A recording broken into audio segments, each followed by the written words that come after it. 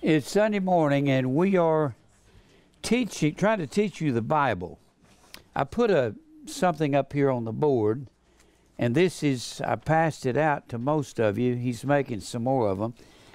This is very important to understand. Not that you're going to memorize all of this, but I gave you this page here. And on the top of the page, this is out of Machen's First Year Greek for Beginners. It's important. You're not going to memorize all of this, but you can use this as kind of like a graph to understand some things about the Bible. When I teach from the Greek text. The Greek text is, well, I got one here somewhere. Here is a Strong's exhaustive concordance. The Strong's has every word of the Bible. I had a interlinear Bible here. It's over here somewhere. Maybe somebody took it. Does anybody see my interlinear? I've got an interlinear Bible, and the interlinear Bible is the original Greek text. I don't see it. Must be here somewhere, unless somebody run off with it. It's on the table there under the stuff there. No, that's not the interlinear. That's another concordance. The concordance has every word in the Bible listed alphabetically. In order to understand what it is, you go to the verse and you look at the number on the side of it, to the right side of it, and it will have a number. If it's an Old Testament verse, it will be in the Hebrew in the back, Hebrew dictionary in the back. You look up that number, it will tell you how to pronounce the word, what it is in the Greek, what it is in the Hebrew. If it's a New Testament word, it will be in the Greek Bible in the back. The New Testament is written in Greek.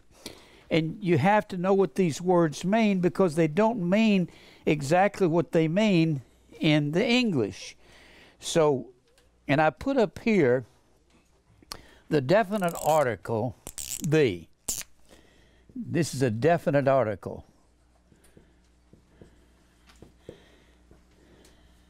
Now, an article is an adjective. You have three articles in the English. You have the, a, and an. The only definite article in the Greek is the. In fact, the only article in the Greek is the. You do not have indefinite articles in the Greek. You have to go by the context as to whether it's a or an. Now, that's another lesson. The is the only article. And I want you to notice something on the, because I'm going to bring out this point. This is the same. There's 24 ways to spell the in the Greek. 24 ways. Why? Because they couldn't translate the properly. When Jesus says in John 14, and the way you know, he used this word hey. Notice it's feminine. These are masculine, nominative. Neuter gender. Masculine, feminine, neuter. This is nominative case, genitive case, dative case, accusative case. You see, I don't know what that means. If you remember 9th grade English, you remember it.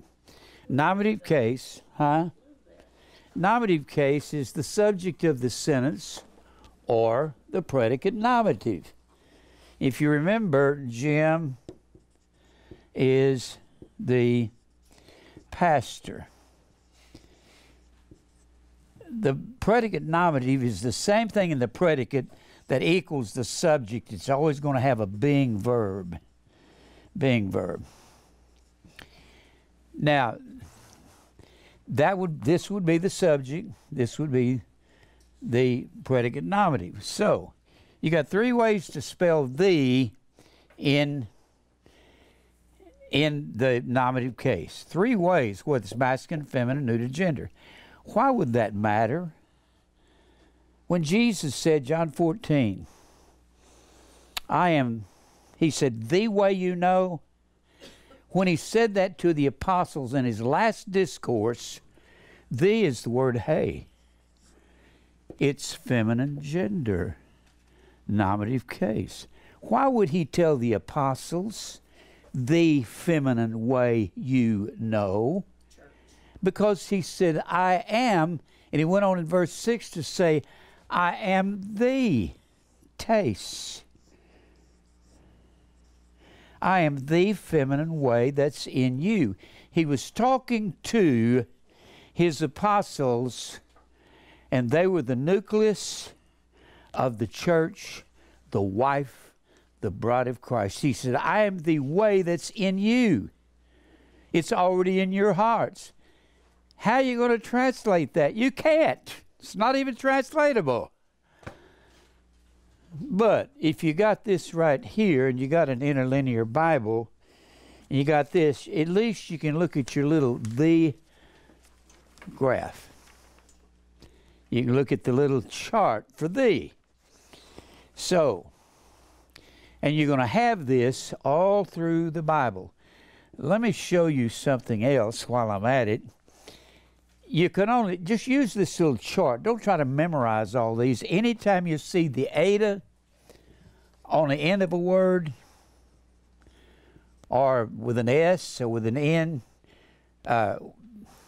with a tau, eta, or tau, eta, N, it's always feminine gender. You've got that in right there in your hand. So if you have an interlinear Bible, let me show you something. We're going to be talking about confessing Christ. Confess Christ. Confess Christ does not mean walk down the aisle. Let's have 20 verses of just as I am, and you walk down the aisle, stand here and say, I want to confess Christ as my personal Savior. That's not confessing Christ. Confessed is the word homologeo. This is the word in the Greek language, homo, L-O-G-E-O. That's the word. It's spelled O-M-O-L-O-G-E-O.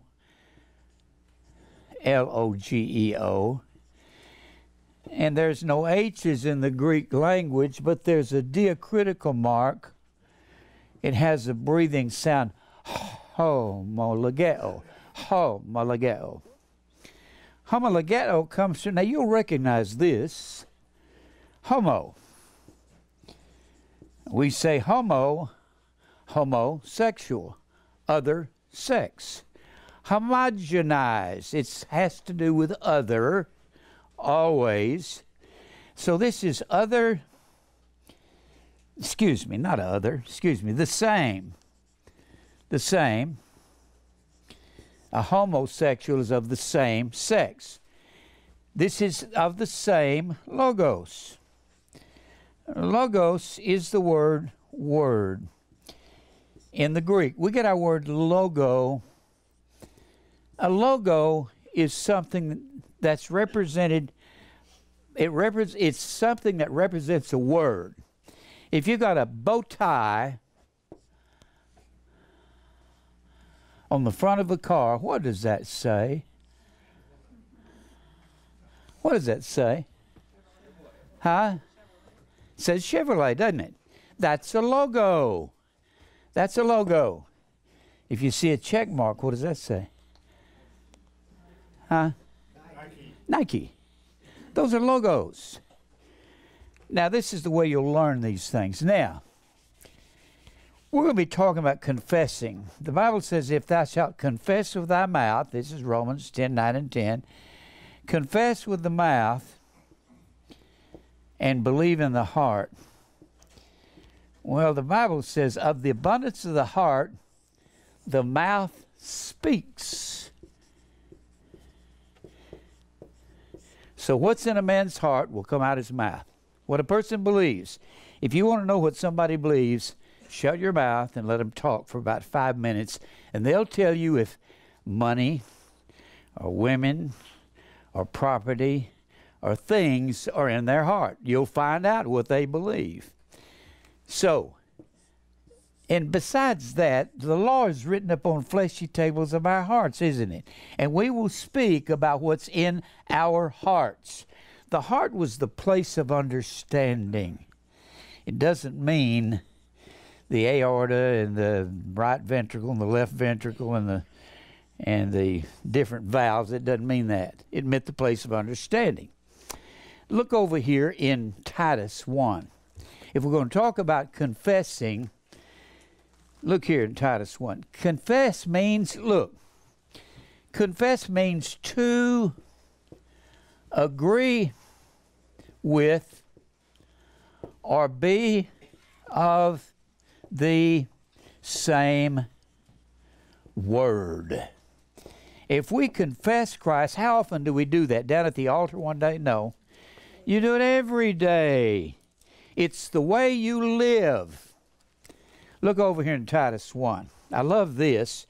Usually, why the translators would translate sometimes the word homologeo, sometimes they would translate it confess, and sometimes would translate it profess. Well, in this verse, Titus 1:16, they translate it profess. Now look here, and I'm going through this because we've been talking about Christ Mass. Christmas is Christ Mass. The Mass is eating human flesh. Christmas is Roman Catholicism, whether anybody likes it or not. It is actually Roman Catholic. When you look it up in any dictionary, it'll say Christus Masse, M-A-E-S-S-E. And the Mass is eating human flesh. The Bible says we're not to be keeping these customs of the heathen. Now, a lot of people will say, well, I found a preacher that says I can keep the customs of the heathen. Well, he's disagreeing with God. I figured out, I didn't figure it out, the Lord showed me how Christmas was paganism when I was 12 years old living in Fort Worth, Texas. I tell the story of how I never saw a TV before. I was 12 years old, 1951.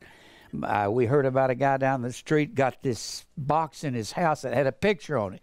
Never saw one before.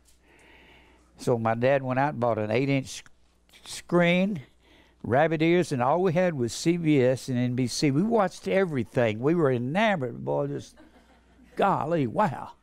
A movie in a house. Couldn't get over it. We'd watch Howdy Doody. It's Howdy Doody time. It's Howdy Doody. You remember that? We watched every silly program, and we'd watch the midnight mass, and I'm sitting there, 12 years old, skinny little kid. My feet didn't even touch the floor. I remember exactly where I was sitting, and the Pope comes on TV, and I'm sitting there with my little analytical mind. I didn't know that's what I was doing. I had to grow up to find out that I was analyzing everything. I was saying, is this Christ's Mass? That's the Pope doing the midnight Mass on Christmas Eve. Is that what this is? And I think St. Nicholas is some name for a Roman Catholic priest or something. I found out later it was a 4th century Roman Catholic bishop. The Mass is eating human flesh. I got a book up here with it on picture on the front of it. Don't see it. I got several thousand books in my library at home. But they raise the Eucharist up. They say, Hac est corpus eum filii. See, it turns in the little body and the blood of Christ. And that you have to be a Roman Catholic to walk down the aisle and to accept the Eucharist. That's where accept Christ comes from.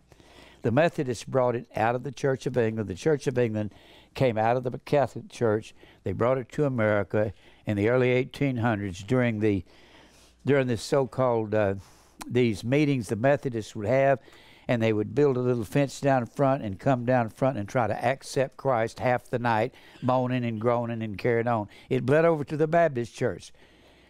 It got into all the other churches. Accept Christ is not the method of salvation.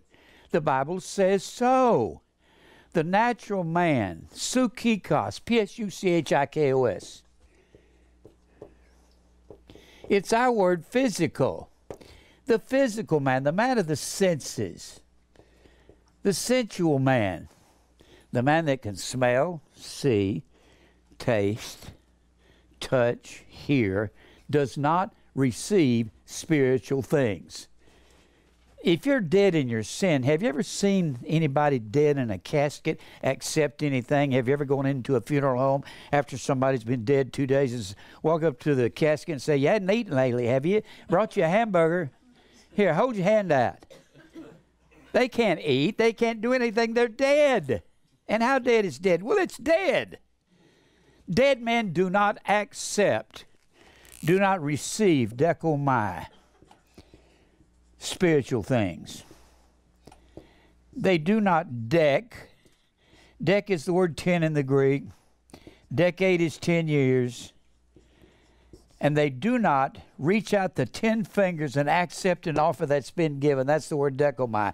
Dead men don't accept anything. Why are you so intent on telling people that? Because my father was an old country Baptist preacher.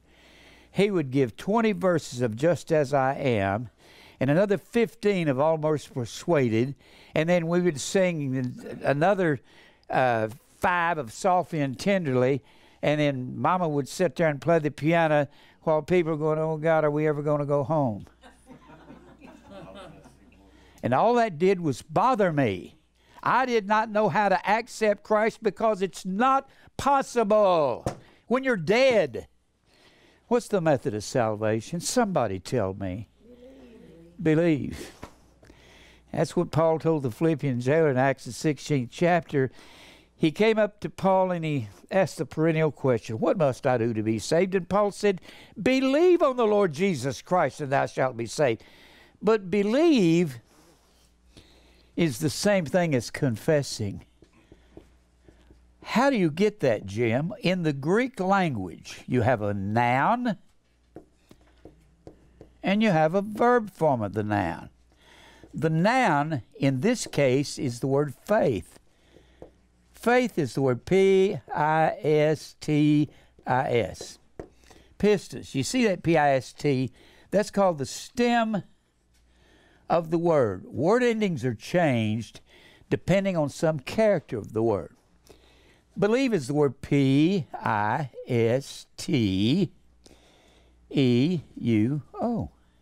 There's the stem. This is the verb. This is the noun. If this is the verb, then believe is something you do, isn't it? If you believe something, do you do it?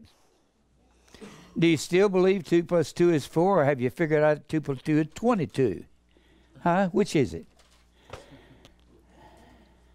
Is the square root of 9 still 3, or is it 7.5?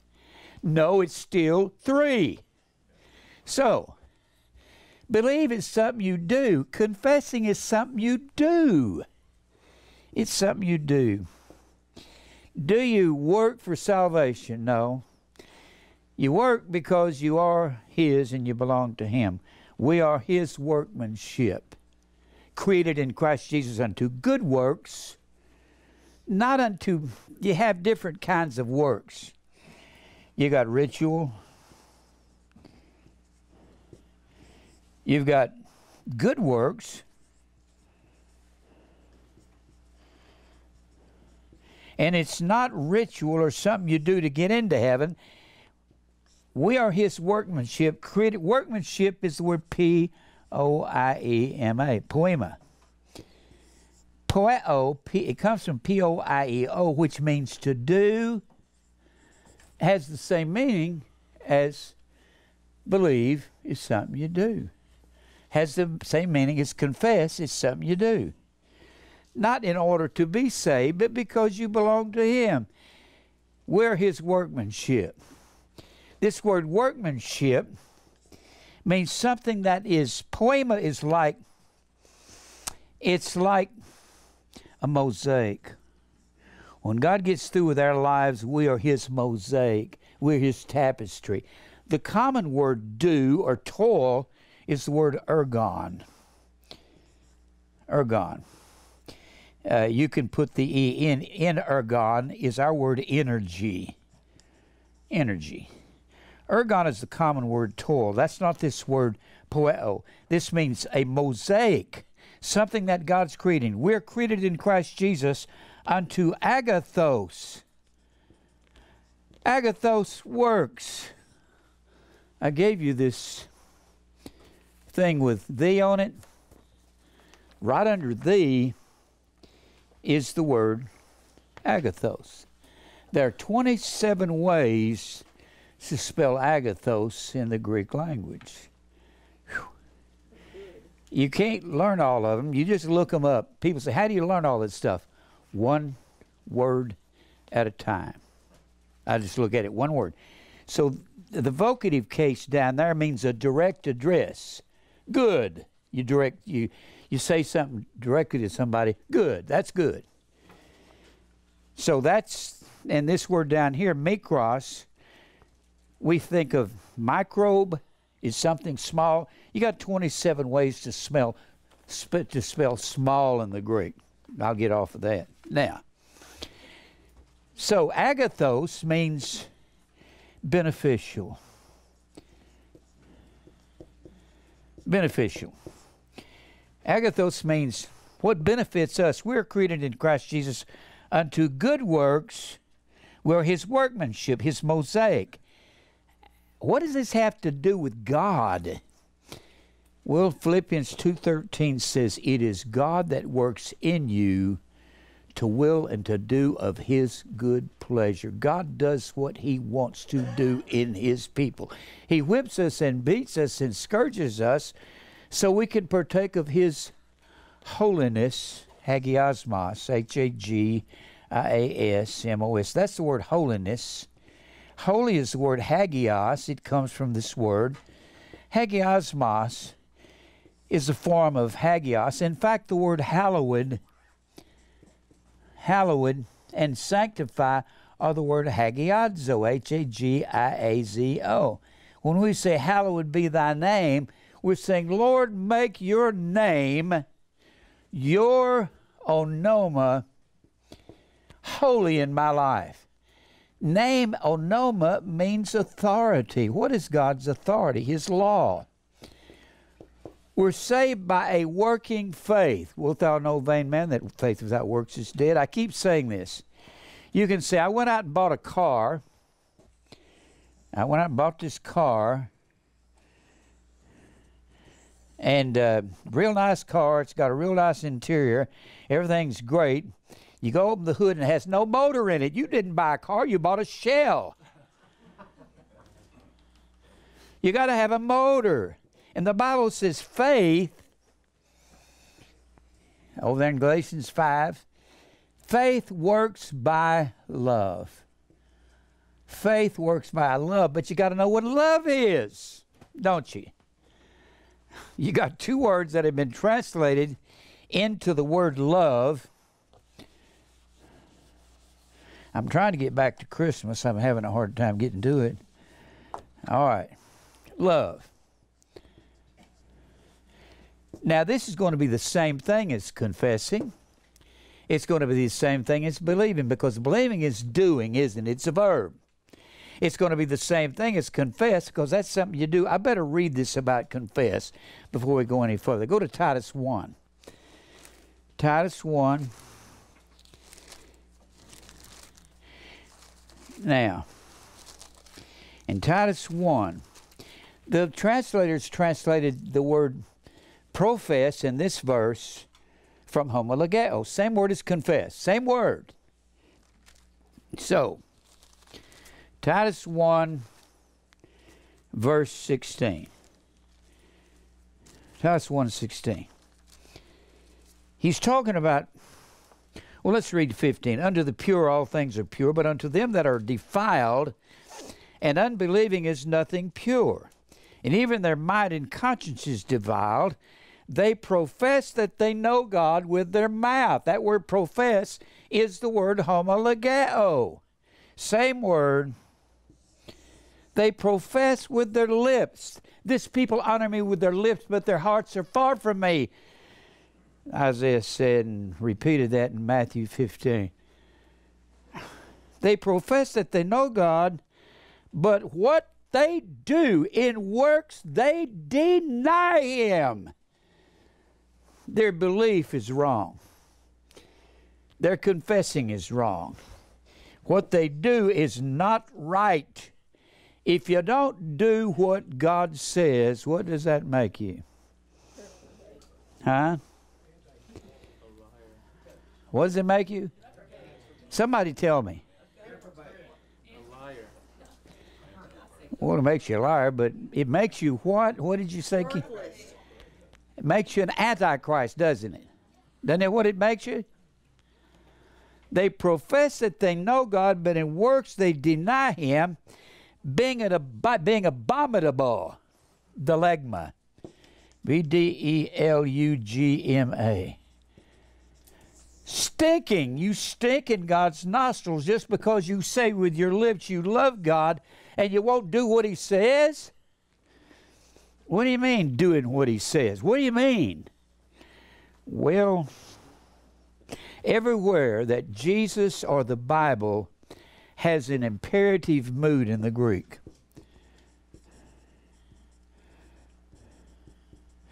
An imperative mood is something you learn in about the 7th grade. Does anybody remember imperatives? You remember your English class in about the 7th grade, and the teacher said you got 4 kinds of sentences. You got a statement or a declarative, ends in a period, and then you got a, I learned this from, I think, Mrs. Johnson in the 5th grade, I think. One of those people. And then you got an interrogative.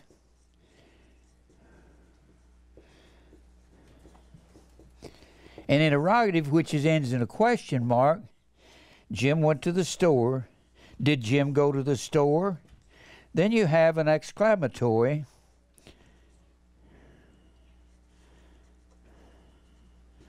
And that ends in an exclamation mark. Jim went to the store and I didn't even tell him to. Didn't even ask him. Exclamation point. And then there's an imperative. And this is the same in the Greek. The same thing. Command. I would tell Eric when he was at home, take the garbage out. I wasn't inviting him. I didn't say, Eric, I'd like for you to take the garbage out. Would you please take it just as I am? Come on, Eric, won't you come? No. He'd say, I'll do it later. I say, you'll do it now. Now he has to tell me what to do. He's too old. It's an imperative command. Everywhere you have an imperative is the commandment of God. You'll be confessing it. Yeah, Jim, I can't do all of it. I know you can't. But you'll be wrestling with your sin in your life. When he says, strive to enter into the straight gate, one of my favorite imperatives, agonizomai.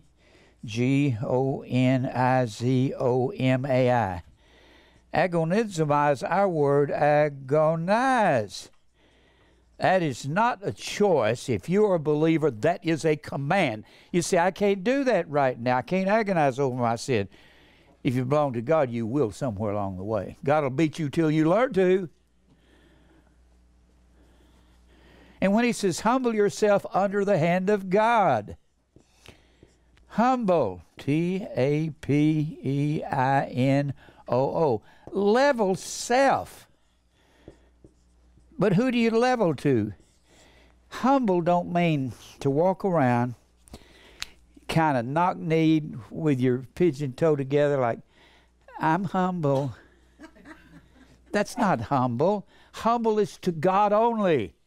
If you're humble to God, you'll be bold to men, and people will call you crazy. You'll say, Christmas is pagan, Easter's pagan, Easter is Ishtar. I don't have time to go through all of it. And God doesn't love everybody. He loved Jacob and hated Esau before either one were born.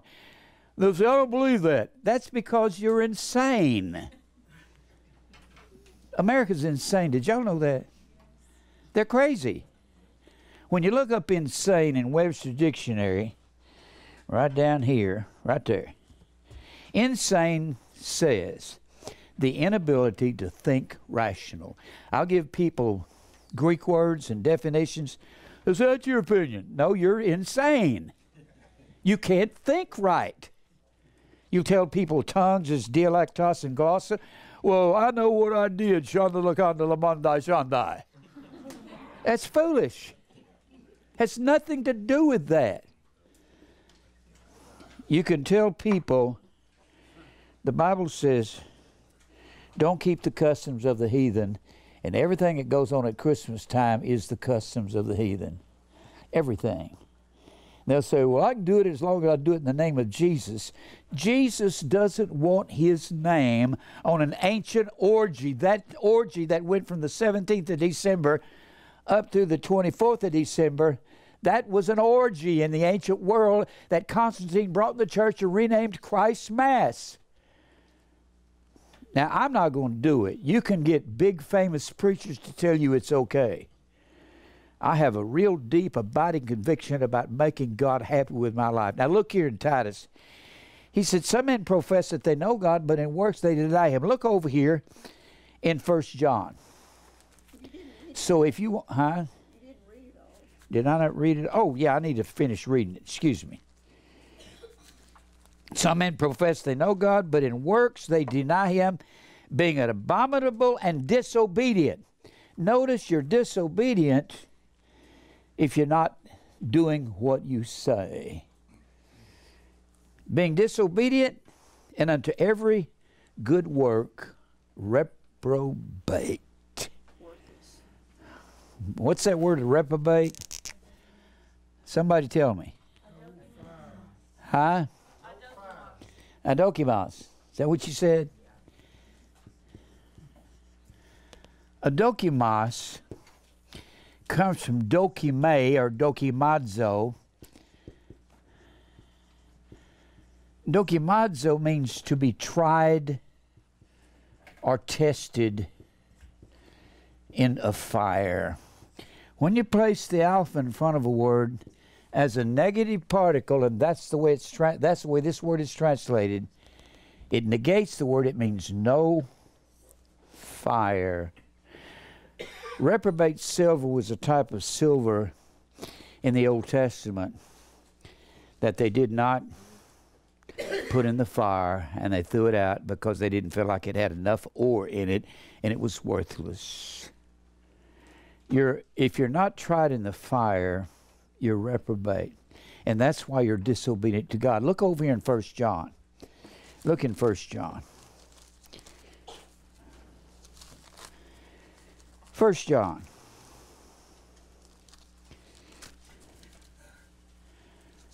First John 2.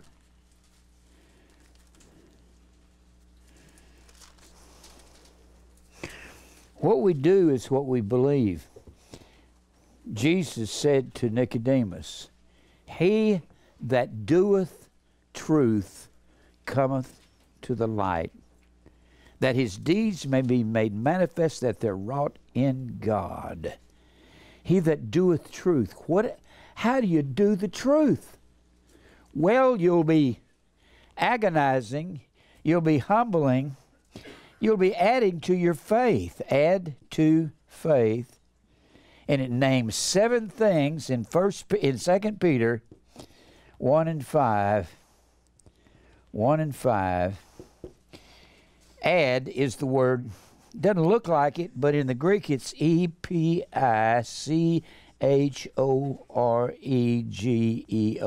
Epicorregio. Epi is a prefix. It means to superimpose upon your life. The choros, which means a circular dance. Ago. A choreographer is one who teaches a dance.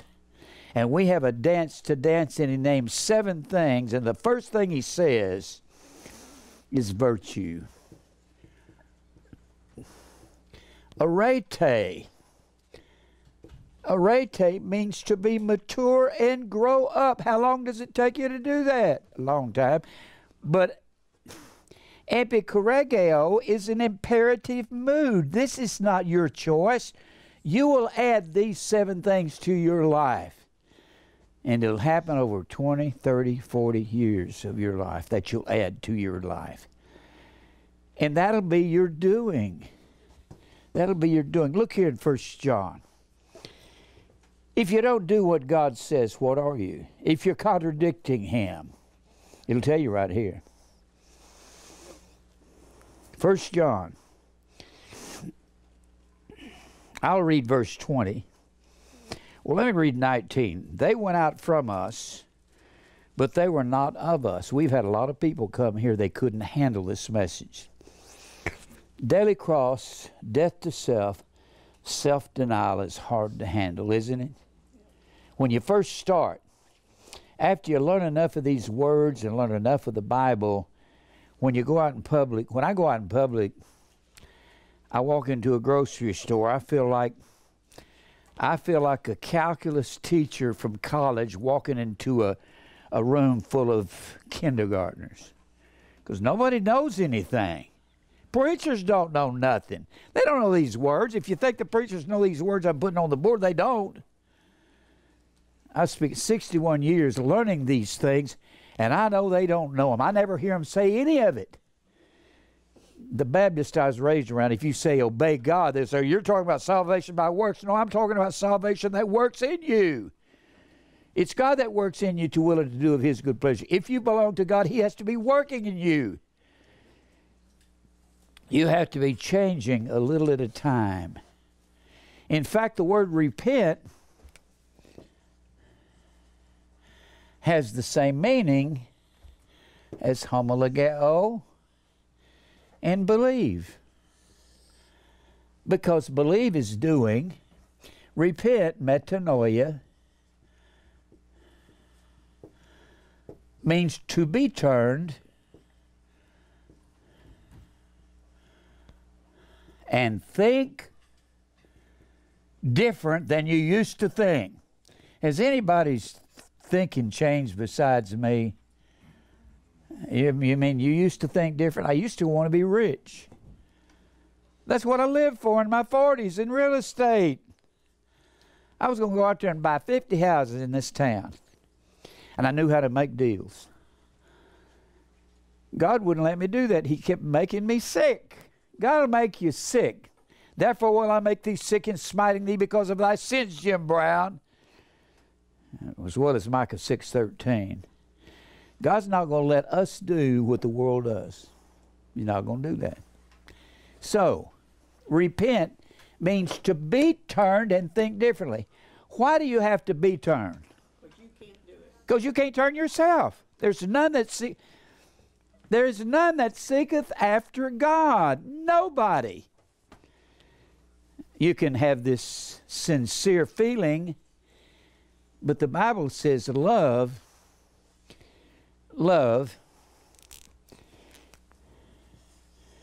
is not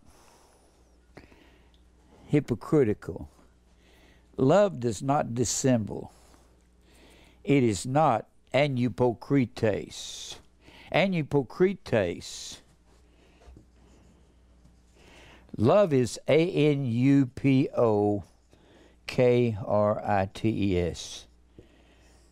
It comes from Hippocrates, HUPOKRITES. Hippocrates is our word hypocrite. A hypocrite was an actor in the first century under an assumed character. He went on the stage and wore a mask. He pretended. Placing the alpha in front of Hippocrates negates the word without hypocrisy.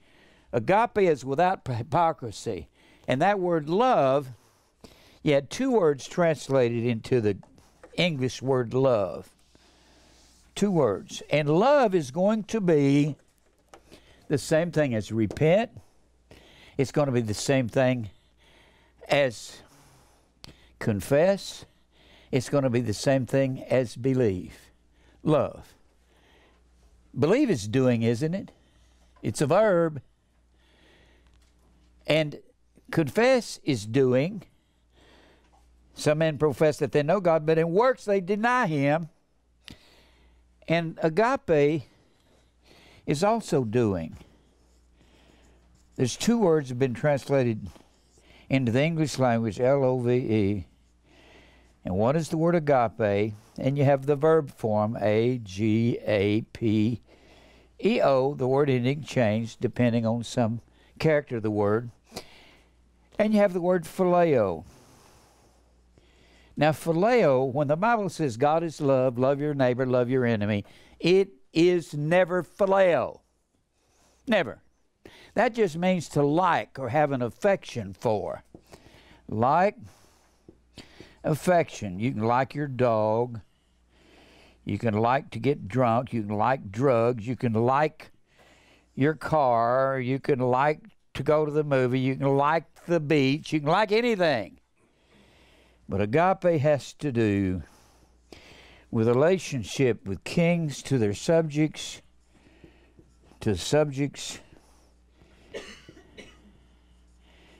and fathers to their family.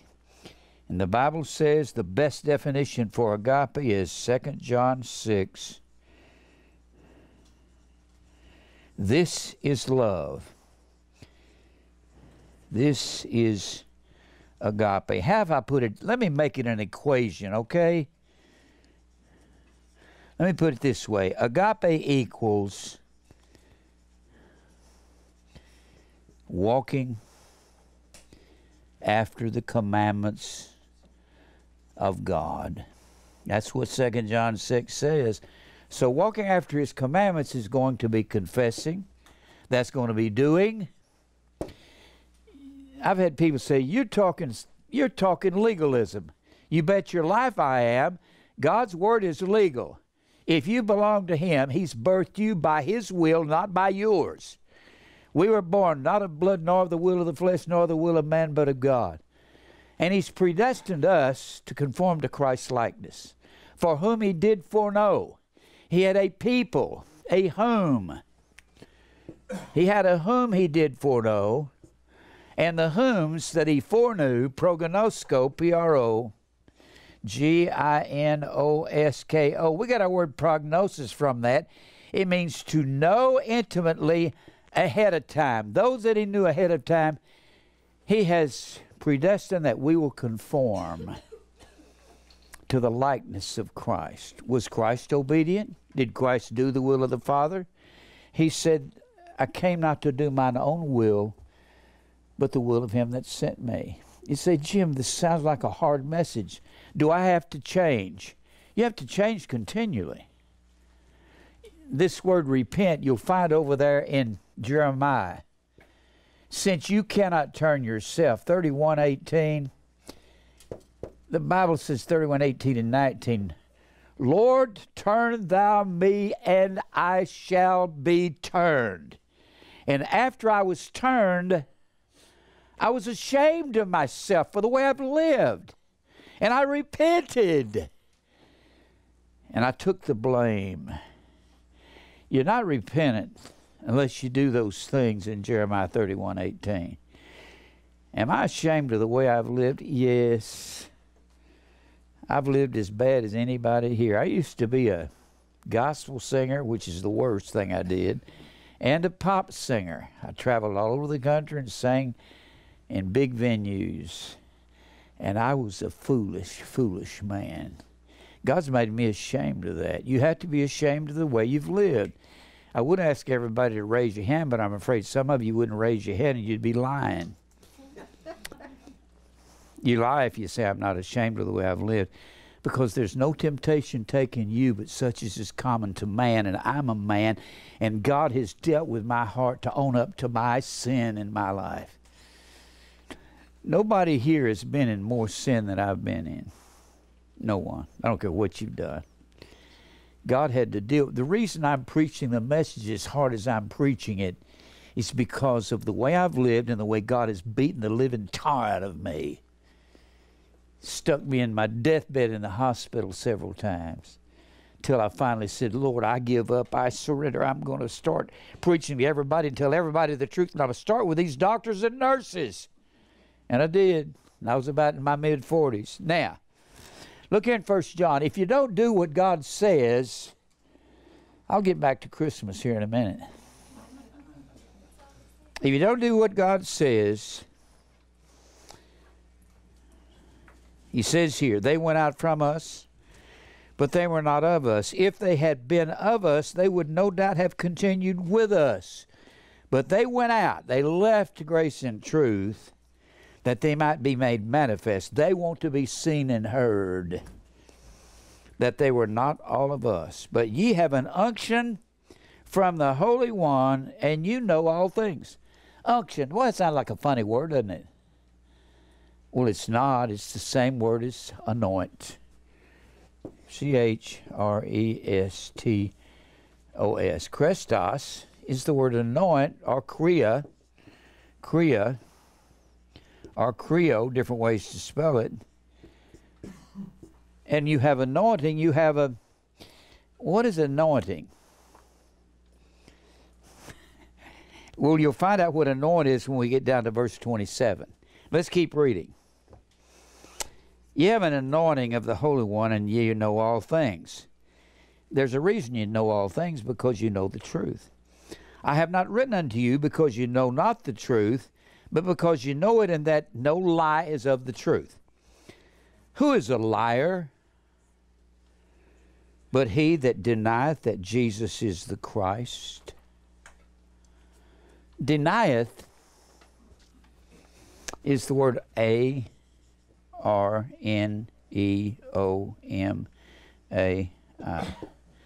Means to contradict.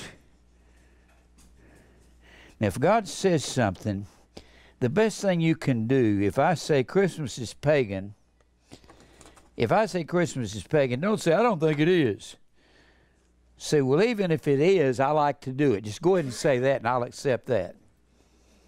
But don't tell me it's not pagan, because it is. It's an absolute historical fact that it's paganism.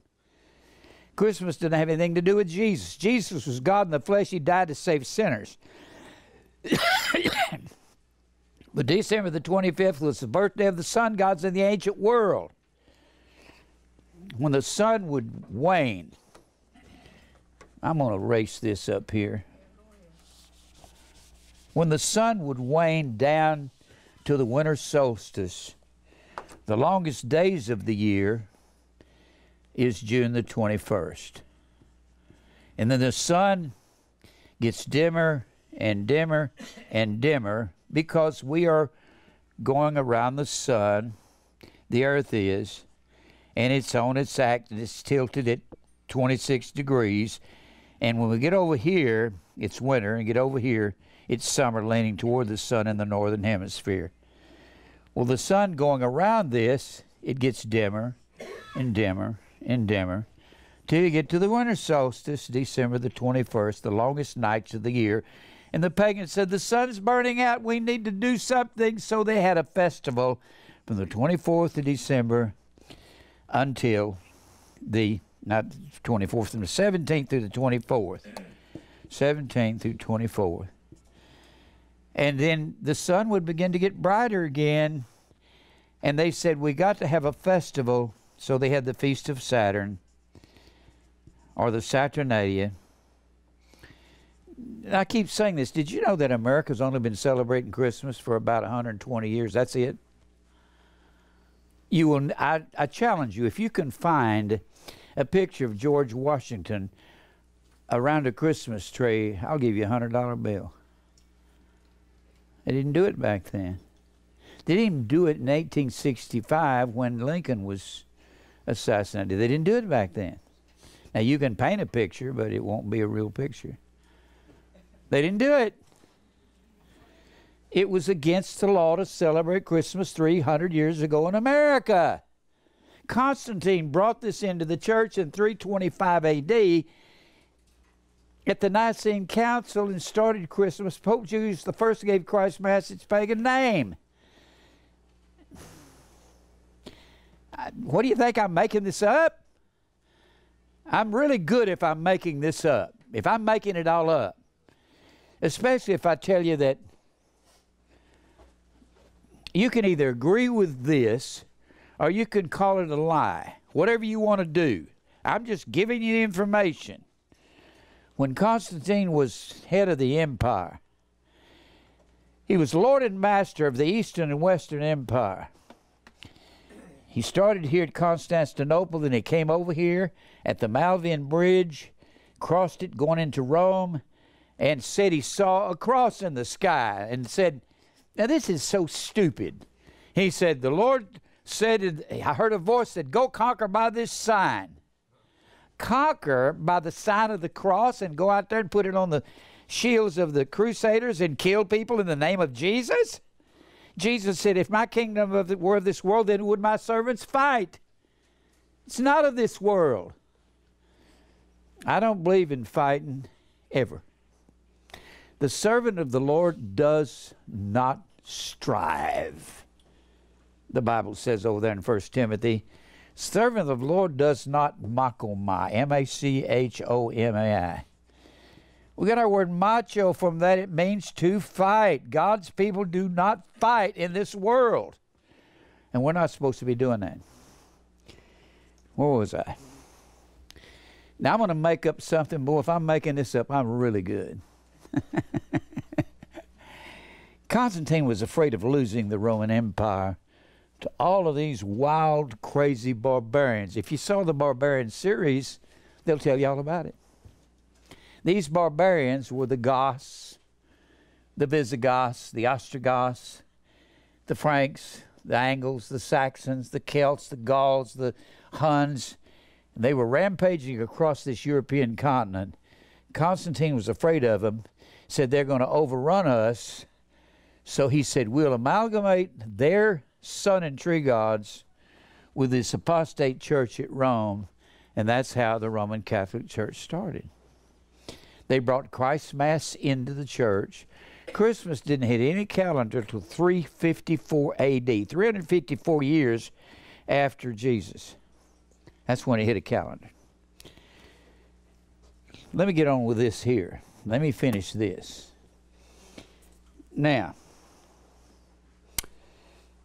who is a liar but he that denieth or contradicts that Jesus is the Christ? He is Antichrist. You're not the Antichrist, but you are Antichrist. Anti is a Greek word. It means instead of or in opposition to. You are in opposition to Christ if you contradict Christ. You're Antichrist. You're better off to say, I like to drink and get drunk, than to say, I don't think there's anything wrong with drinking. What you're doing is contradicting God.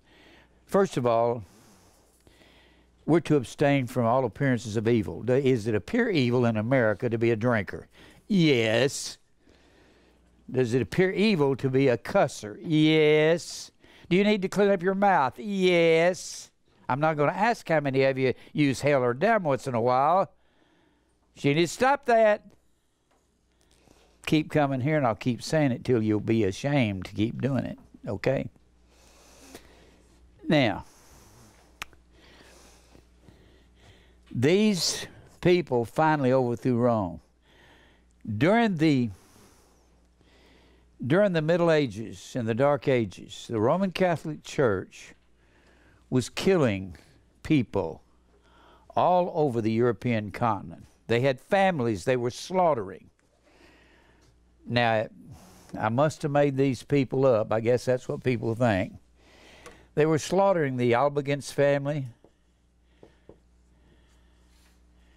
The Albigans family, the Cathars, the Waldens family, the Huguenots.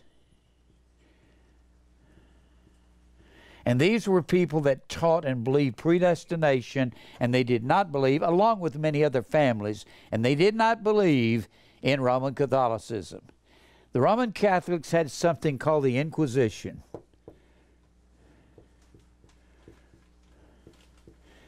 We get the word inquisitor from that. They sent out these inquisitors to towns, and if you would not partake of the sacrament of the Mass, they would torture you and murder you, and they did the most diabolical ways of killing people, ripping their skin off. Some of it is so horrible and terrible. They cut one man's belly open, fill it full of corn and turn the pigs in on him. They would cut a woman's breast off, cut her legs off, cut her arms off, and set her out in the middle of a field and let her expire. This is the kind of thing they did. And these families said this was over a 700-year period. They killed 60 million Jews and Christians. The Roman Catholic Church did. And you can get all of this out of Fox's Book of Martyrs. Just order Fox's Book of Martyrs and read it. You can't hardly get through it without nearly throwing up reading what the Roman Catholic Church did to these people. So they said, we'll go to this new land called America, and we will outlaw any papal influences. They outlawed Roman Catholicism. They outlawed Christmas. You could spend a couple of days in jail and pay a fine if you tried to celebrate Christmas. While the Puritans were here, they said, we'll call ourselves Puritans because we will purify this land of all Roman Catholic influences, and they outlawed it in America. Now, that's the truth. Deal with it if you want to. You don't have to if you don't want to. I want to deal with it. I want to do right. I want to confess Christ. Now, look here. Then he says, he is Antichrist that denieth the Father and the Son. When you confess Christ, what is it you do? You confess, you tell the truth, don't you? Look up there in verse 27. But the anointing, which is the same word, basic word, is unction back down there in verse 20. But the anointing which ye have received of him abideth in you, and ye need not that any man teach you, but as the same anointing teacheth you of all things, and is truth. The anointing is truth. Well, what's the truth? It's got a definition. A-L-E-T-H-E-I-A.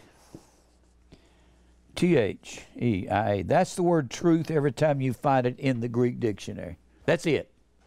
It's a construction of the word lanthano. Lanthano means to hide, lie hid, conceal.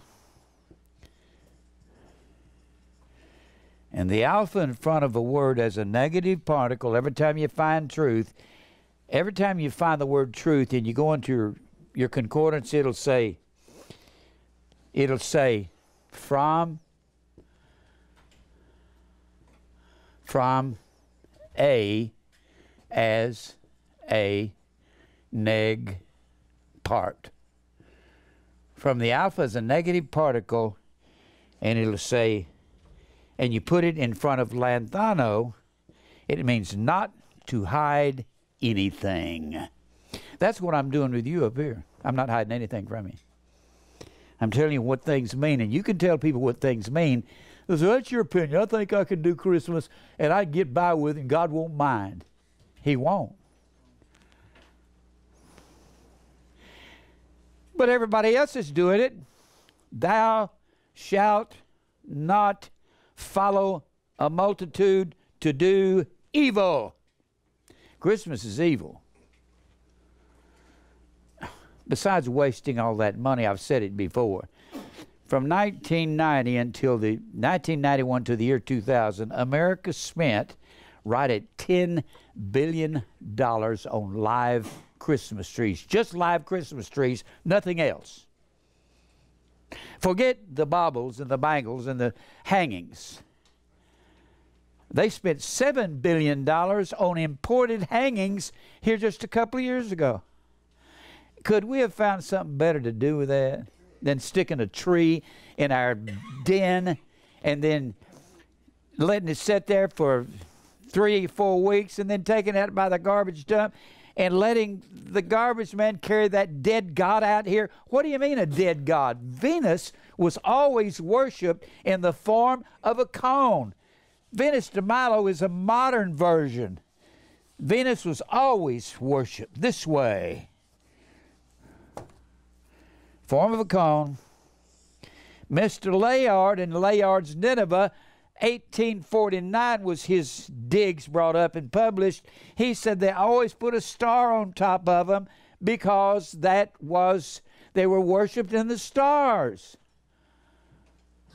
And Jeremiah 10 says they put a platform because they cannot go. They have to be born. They have to be carried. They decorate it. In fact, let's look at that, Jeremiah 10. I don't look at this very often. Now, people think I make this stuff up. I don't make it up. It's just there. Do with it what you want. Now, chapter 10, verse 1. Hear ye the word, O Lord. Hear ye the word which the Lord speaketh unto you, O house of Israel. Thus saith the Lord, learn not the way of the heathen. He's not saying here don't worship their gods. He says don't learn their way. The word way is the word in the Hebrew is the word derek. It equals or has the same meaning in the New Testament as hodos. The Bible, that is the word way, road, journey. The Bible says narrow is the way that leads to life, and few will find the narrow way. The word narrow, thalibo, is the verb form of the word thalipsis. And thalipsis is the word tribulation every time you find it in the New Testament. Every time you find tribulation. We must through much tribulation enter the kingdom of God. That was said when Paul was stoned and left for dead outside of Lystra. When they stoned somebody, they didn't throw rocks at him. It's not the way they stoned somebody. They would take him to a high precipice, throw him off, maybe 20 feet high. If they could find something higher, they would. If you didn't break your neck, break your back, they would take these great big boulders and throw them down on you. And when Paul was stoned at Lystra, he said, we must through much tribulation enter the kingdom of God. This is what people want to do you when you tell the truth. When you tell them predestination is true, God does not love everybody. He loved Jacob and hated Esau before they were born, and Christmas is pagan. What's wrong, Jim? Why are people not saying these things? We are in the apostasy. The day of the Lord will not come except there come a falling away first. We're in it. Preachers don't tell the truth. If they did, they'd define these words. Falling away, apostasis.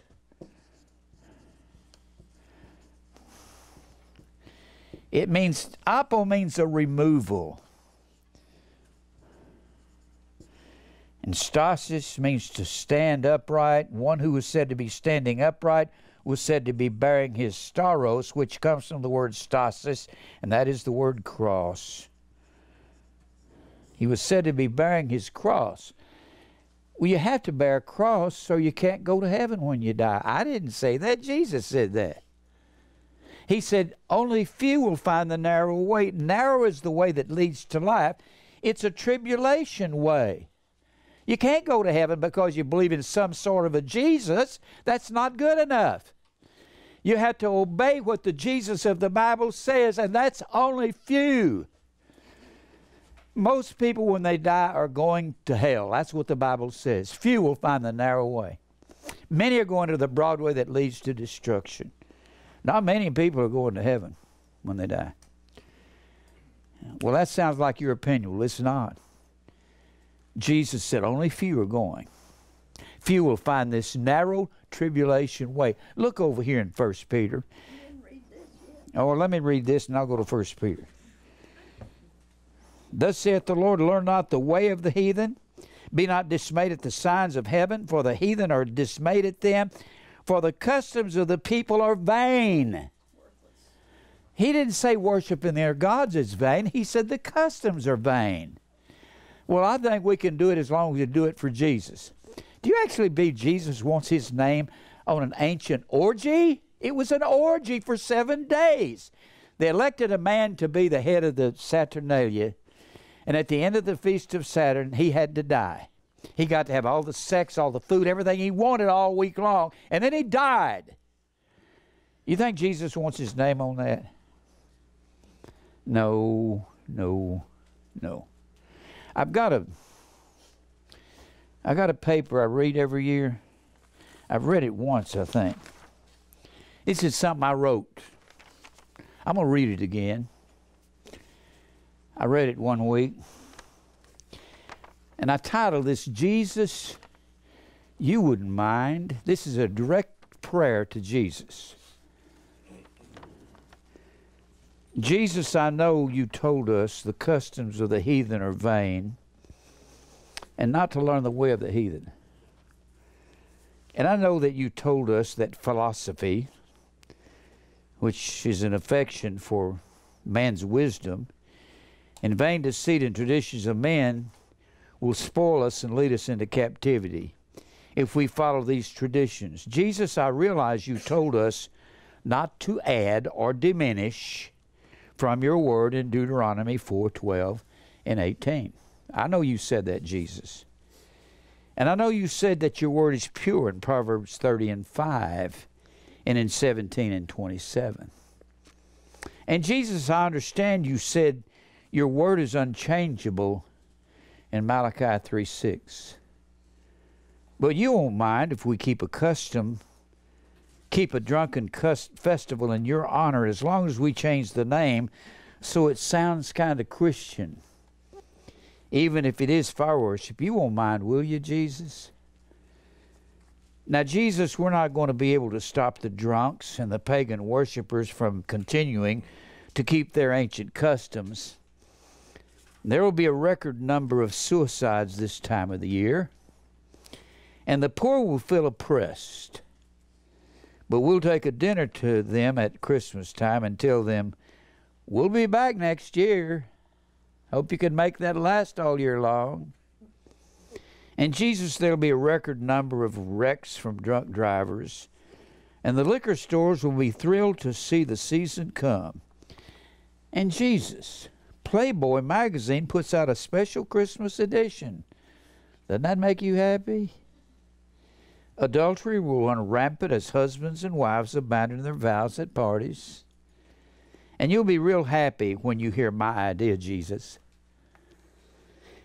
We've gone back in history and found the fire worshippers of the ancient world who had a festival that started on December the 17th till December the 25th, the birthday of their fire god, Hercules or Mithra. And they worship pagan gods. Jesus, here's my idea.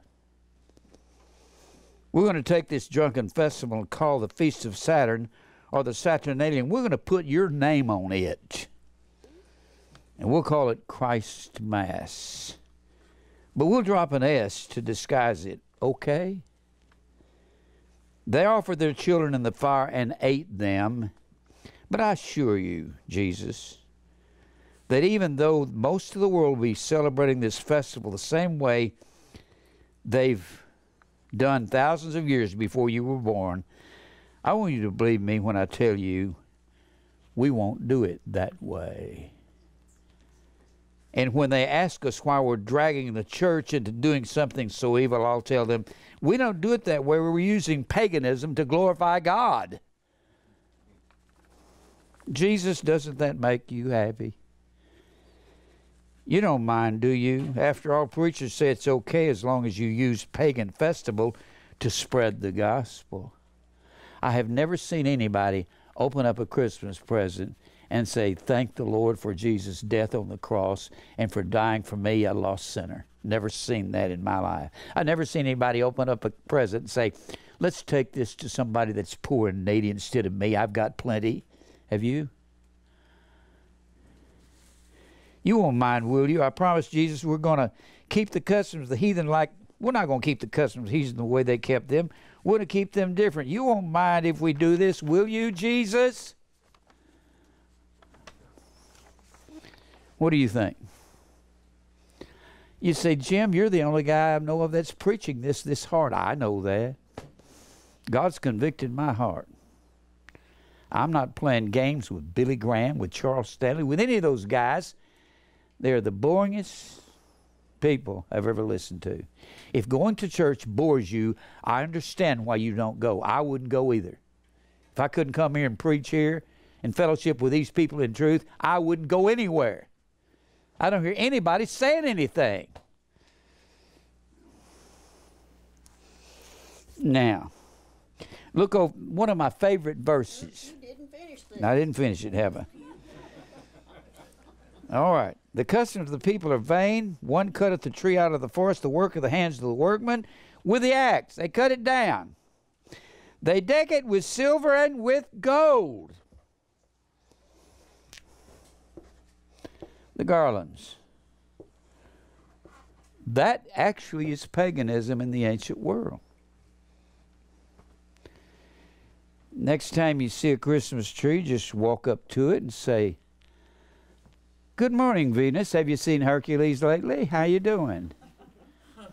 Because that's who it is. It is the tree of the knowledge of good and evil in the garden. In the pagan world, they said the tree was the giver of all divine gifts to men. That's where the gifts under the tree comes from. And what that is all that's in the world. All, John said, all in the world is the lust of the flesh, the lust of the eye, and the pride of life. And Eve saw a tree that was good for food. It was pleasant to the eye. It would make her wise, and she could be proud of herself. That's all that's in the world. That's distributing fortunes. The word demon, daimonion, means to distribute fortunes. It's distributing all that's in the world. It's the exact opposite of spiritual things. I gave the verse last week, one of my favorite verses in the Bible. Men hate the cross of Christ. The cross of Christ is for crucifying self daily. And you don't do that. People do that to you when you tell them the truth. You really want to make enemies, and you have to make enemies to be a believer. Friendship with the world is enmity against God, and whosoever be a friend of the world is the enemy of God. Popular people are God's enemy. You can't take a stand for Christ and be friends with everybody. You just can't. If you're friends with the world, you're at enmity with God. Enmity is the word echthra, E-C-H-T-H-R-A. It means hostile. If you get along with everybody, you're hostile to God. Woe unto you when all men speak well of you. For so did their fathers to the false prophets. Who does the world speak well of? Give me some names. Joel Osteen. Huh? Joel Osteen. How about Tom Brady? Huh? Greatest quarterback that's ever lived. Looks like a movie star. He's got a wife that looks like a movie star. He makes $50 million on his contract, or $100 million on his contract. Won 5 Super Bowls, and nobody else has ever done that, not even Joe Montana. Not even Terry Bradshaw. And they are popular. He's got one major flaw. Tom Brady does. He's a Roman Catholic. He believes if he eats the body of Jesus, he gets to go to heaven. He's handsome. He is the winner of the world. Wouldn't trust him as far as I could pick him up and throw him. Too many people like him. Who else would be? Donald Trump is popular. He got the vote. You'd actually be somebody that's a billionaire and never cheated anybody. You actually believe that? Well, better than having Hillary Clinton. They're both made out of the same fabric. Don't you know that? Both out of the same mold. I don't believe in politicians. I don't vote for them. I quit years ago. They bring out a king cobra and they bring out a black mamba and say, which one do you want to sleep with? This one's a Republican and this one's a Democrat. Neither one, thank you. Whoever come up with the idea there's only two people that... The truth is on the other side of the universe. The truth is where you take the cover off. They deck it with silver and gold. They fashion it with nails and hammers that it move not. They are upright as the palm tree and speak not. They must needs be born because they cannot go. Being not afraid of these tree goddesses, they cannot do evil. Man. Neither is it in them to do good. Huh? I just finished it for you. Okay. Neither is in them to do good. They can't do good. I like verse 8. They are altogether brutish and foolish. Brutish is the word ba'ar. It means they have the understanding of a natural brute beast. They are stupid. The word means stupid, dull of hearing. They have got nothing. Now, if you don't agree with God about keeping the custom of the heathen, how many DVDs do I have on Christmas? 400 or 500. If you want it in great detail, I've got all kinds of details on. In fact, I gave you this right here. How much time do I have, Mike? 15. I gave you this. This is all the kings that slaughtered Israel for 500 years. For 500 years, Israel was a nation under kings. 500 years under kings. From the first king Saul, actually the first king was God. They said, we don't want you being our king. Give us a man king. So God gave him Saul. And from 1 Samuel to 2 Chronicles, through 2 Chronicles, Israel kept going after the sun and the tree god. The sun, which was Baal, and the grove, which was the tree goddess, and always represented by the moon upon the earth, by the moon, and I got much to say about that. And God says, if you go after these other gods, I'll scatter you all over the face of the earth. Well, did they go after them? For 500 years they went after these gods.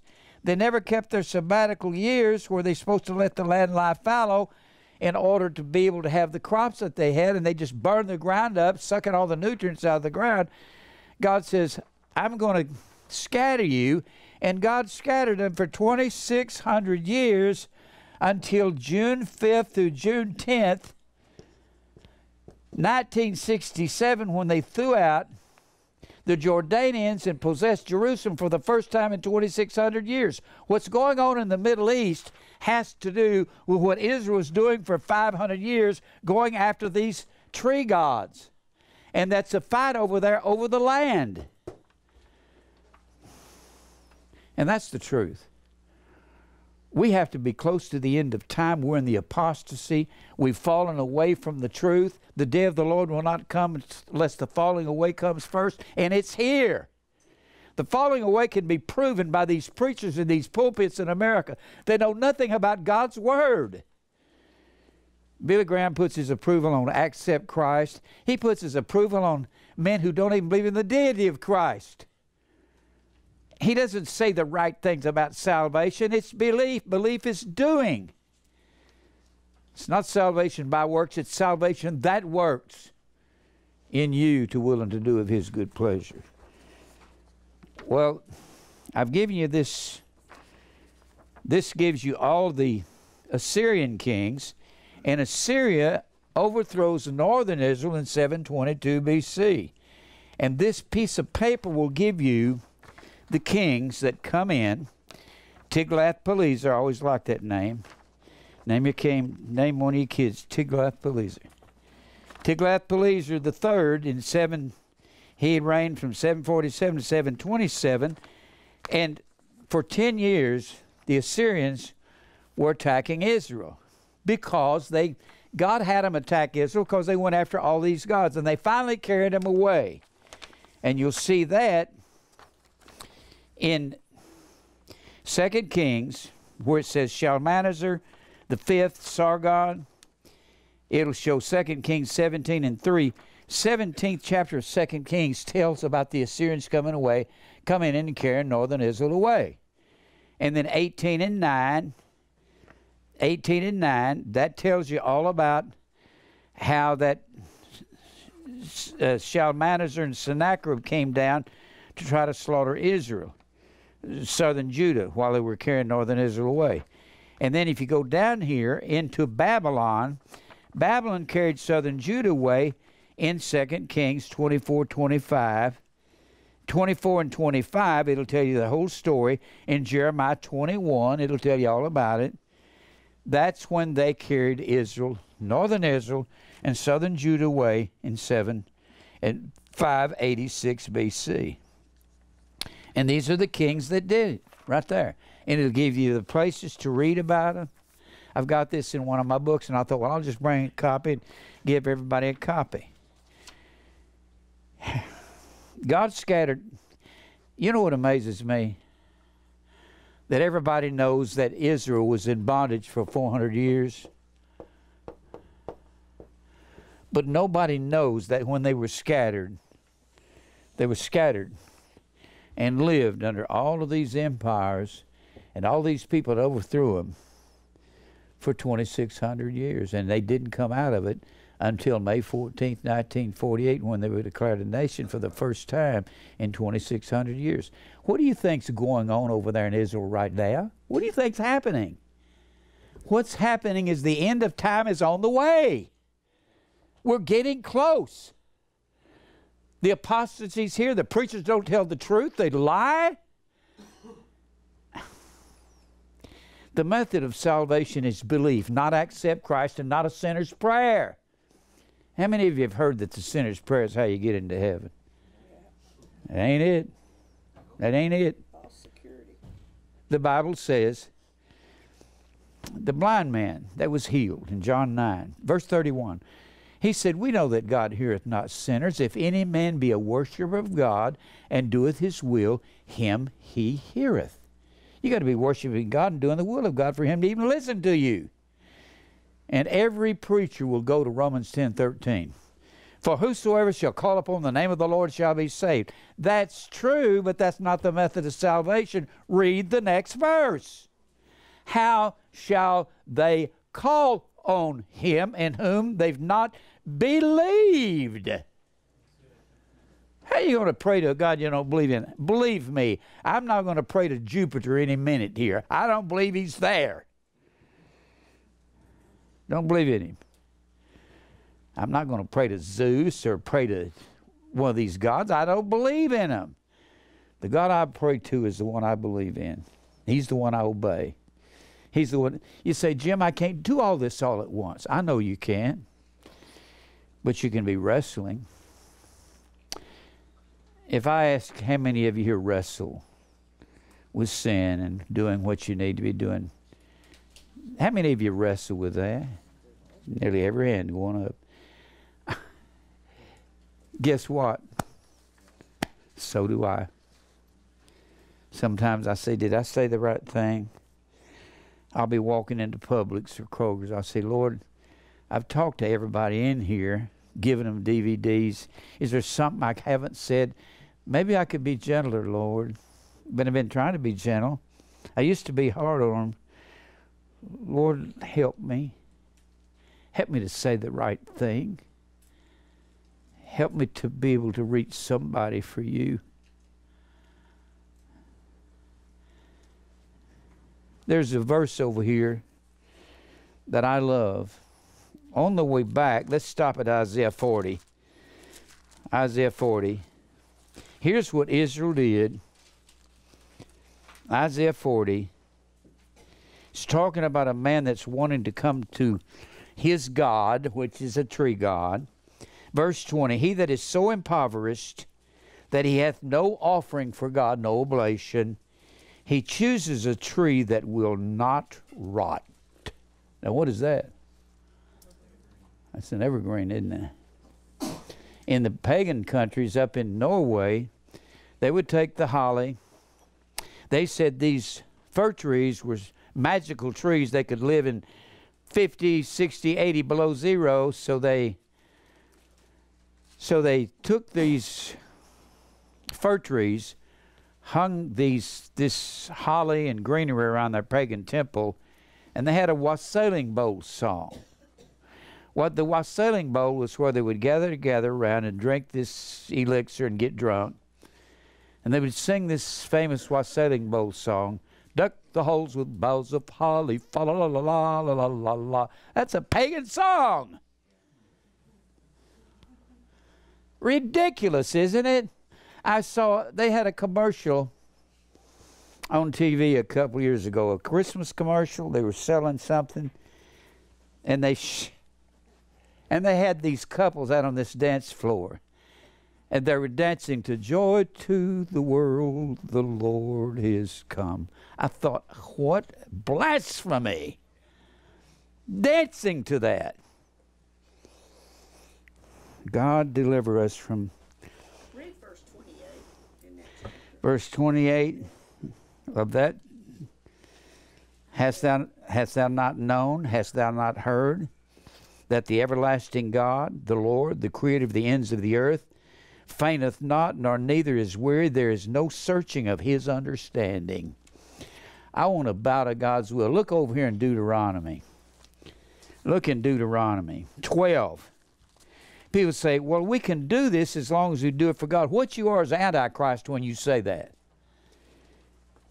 If he says this in Deuteronomy 12, don't say, well, we changed things and we can do it as long as we do it for God. He says, you cannot. He says the customs will lead you astray. Does the customs make you overcharge and overspend and mess with the kinfolks that drink and you don't drink and they're drinking, and does it make you have to go to a family gathering where you give somebody gifts and they give you a gift and you say, we spent $200 on a gift for them, they only spent $25 on us? Now how Christian is that? Huh? I love this Deuteronomy 12. Deuteronomy is right before they go into the promised land. Right before they cross the border. And God is warning Israel. He's killed off all the unbelievers out there for 40 years. Deuteronomy is where they're all believers. Verse 29, when the Lord thy God shall cut off the nations from before thee, whither thou goest to possess them. You're going in there, Joshua, and you're going to lead these people in there. When you're going to possess the land, they're all pagans there. The Hittites, the Perizzites, the Jebusites, all these ites are there. And they dwell in the land. Take heed to thyself that thou be not snared by following them, after that they be destroyed from before thee, and that thou inquire not after their gods, saying. I don't want you to say these words. How did these nations serve their gods? What was their rituals? What did they do? I don't want you finding out how they did it, much less doing it. Even so will I do likewise. Thou shalt not do so unto the Lord thy God. You're committing this atrocity against God when he said, don't do it. For every abomination to the Lord which he hateth have they done unto their gods, for even their sons and their daughters they have burnt in the fire to their gods, and then they ate their sons and their daughters, Jeremiah 19 says. In 2 Kings, the 6th chapter, said they ate their children. God says, you want to act like this, I'll make you eat your children. How did he do that? He said, all your enemies against you, and they'll lay siege against your cities. I'll send the Syrians in. All your enemies, they'll block off all pathways to any food, and you'll sit there, and your kids will start dying, and you'll start eating them. Just read the 19th chapter of Jeremiah. Read the 30th chapter, the very end of the chapter of Isaiah. Read the 6th chapter of 2 Kings. They ate their children. A lady walked up to me after I preached on this years ago. She said, I never heard that Israel ate their children. They boiled their children according to Lamentations. They were their food in the siege. God says, you're going to treat me wrong, and I'm not going to have any pity on you. I'll make you starving. You say, I wouldn't eat my family. You wouldn't. Well, that Donner family that traveled out in that snowstorm during the 1800s, they started eating one another. That soccer team down there that crashed in the Andes down in South America, they ate one another. You go without food for a month or two, what will you do? You don't know what you'll do. Israel did. God said, I will make you eat your children. Over what? Christmas. That was all it was about. It was Christmas under another name. It was called Bell in the Grove for 500 years. Most people don't even know that Israel was disobedient to God in the Old Testament. They oppressed the poor.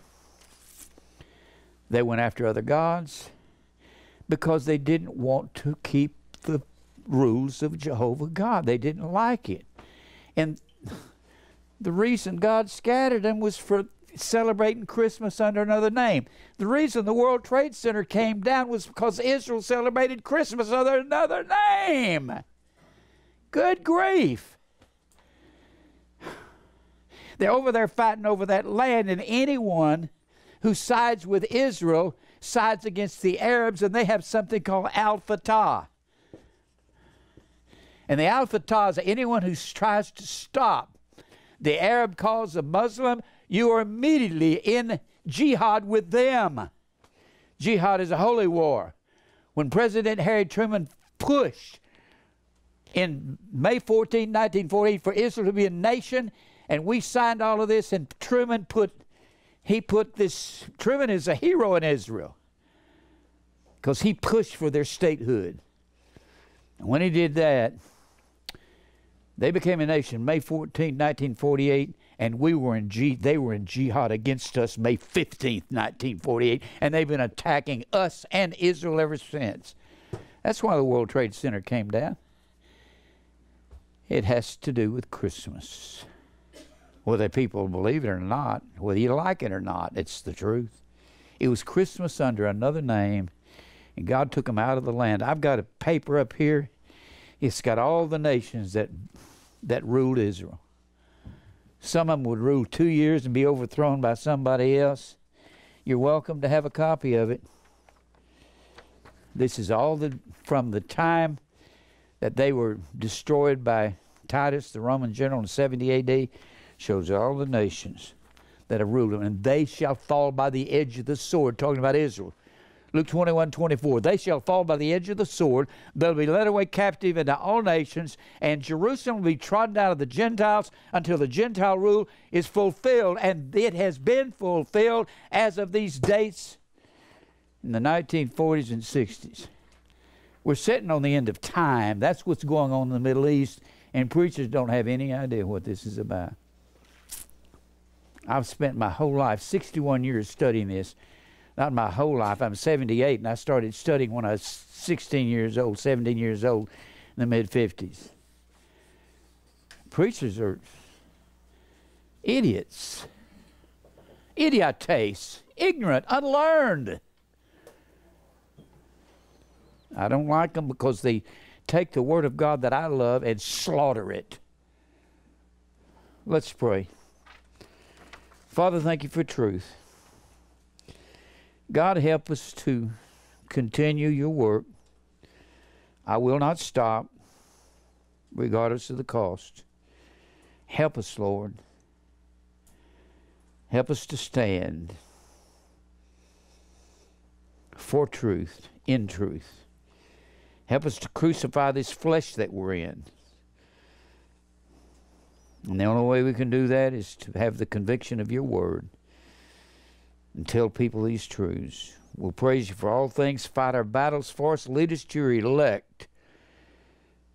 Supply every need that we have in Christ's name. Amen. Well, we kind of got back to Christmas. Hey, David. What are you doing? How's it going? Doing pretty, lot better than I have been. Can I get a copy of that prayer? Well, yeah. Make a bunch of copies. Take, huh? How many you want me to make? I don't know, 25, 50. Okay. Just make a bunch of them. There's some paper over there. I'll see you over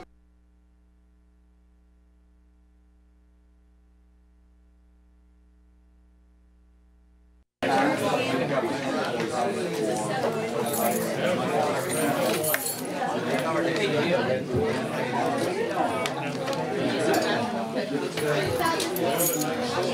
Rose. Hey, how you doing?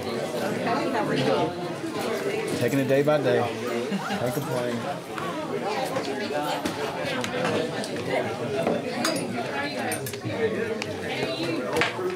Girls.